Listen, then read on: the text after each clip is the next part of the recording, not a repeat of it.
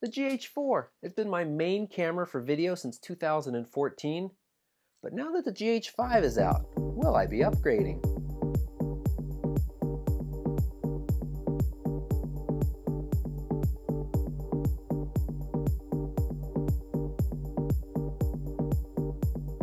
Full disclosure, I bought the GH5 because my GH4 touchscreen has stopped working and, well, actually that was the only excuse I needed. I want this video though to be helpful to those trying to decide if they should upgrade from the GH4 or if they're considered purchasing a GH4 or a GH5 because this is still a very strong camera.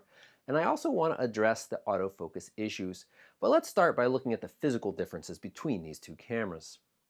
The GH5 form and button placement is very similar to the GH4, though we do have a little joystick nub. It's useful for menu navigation, focus point selection, and the record button has moved up to the top.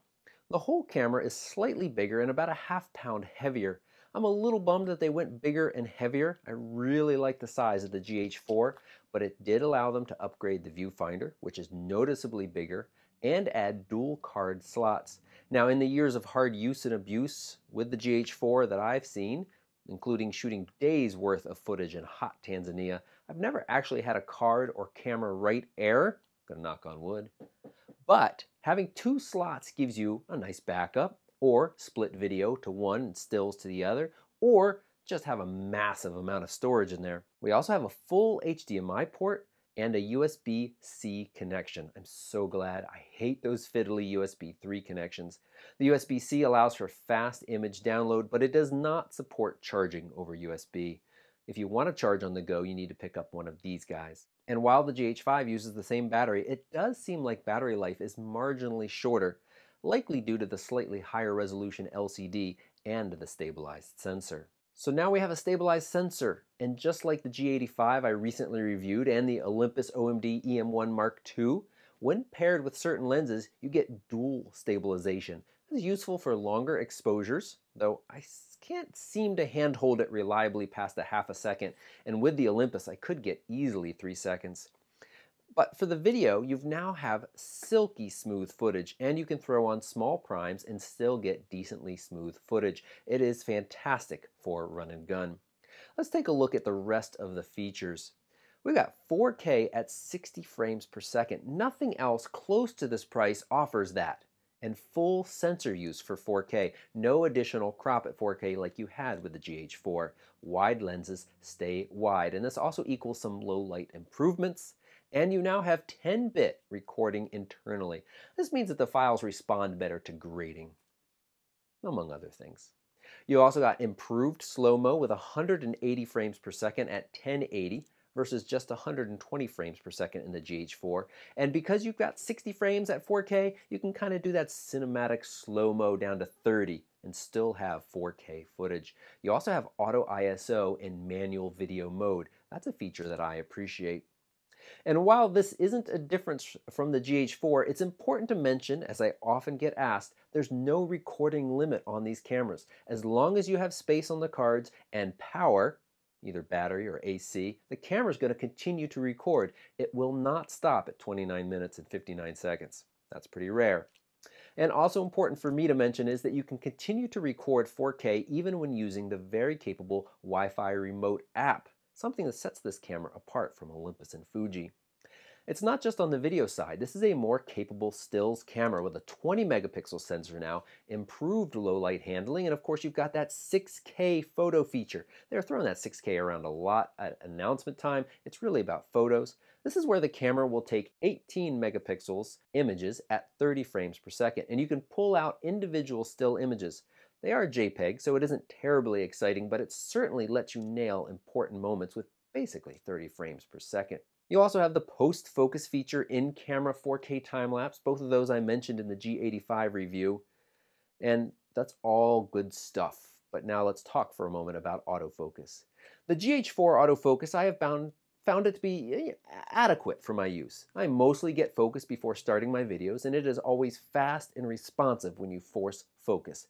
Half press that shutter or back button and it gets focus. When I leave autofocus on during my videos and record my face, It usually does a good job. If you watch some of my videos, you can see it hunt when I either have forgotten to turn it off or when I expect to move a little bit more. And in those cases, I don't really think it should. My face is clear subject, and that's face tracking, and it still hunts sometimes. And there are those times where I want to have a slightly more dynamic video, walking toward or away from the camera. In those cases, I found it to be just okay. If I had to give it a rating, I'd give it a 6 out of 10 for kind of reliability and tracking, maybe 6.5 if I'm feeling a little generous, where something like the Canon 80D, which I just compared to the G85, or the Sony a6500, that gets closer to an 8 out of 10, maybe even a little bit higher. And so far, the GH5 seems very similar in this respect. Now, this is something I don't want to talk in depth about yet because I haven't tested enough. There are additional settings now in the GH5, so I'll be playing with those and I'm going to be back with more as soon as I can definitely say if it's same or better. But for now, I think it feels safe to say it's very similar. So if you were hoping to get a noticeably better autofocus system with the GH5, you should hold off.